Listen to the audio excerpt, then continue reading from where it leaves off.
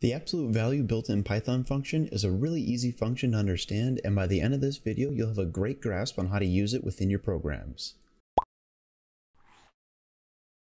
So to record this video, I'm just going to be using the Python console. So if we're back in PyCharm, we can come down to the bottom and click Python console.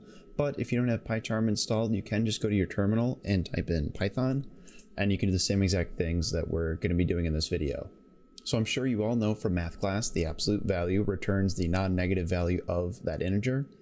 So to use the absolute value in Python, all we have to do is type in ABS with our opening and closing parentheses, and then type in the number that we want to get the absolute value of. So if we were to get the absolute value of -1, hit enter, you can see that it's 1. No surprise there. If we were to do the absolute value of 7, we get 7.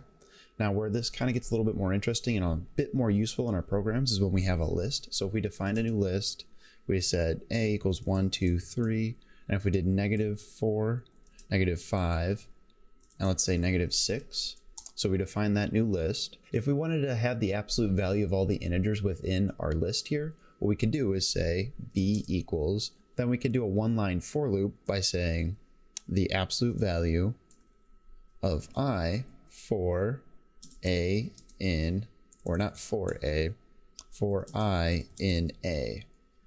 Well, if you run this, we can print out b, and now you can see that the 4, 5, and 6 were converted to the absolute value.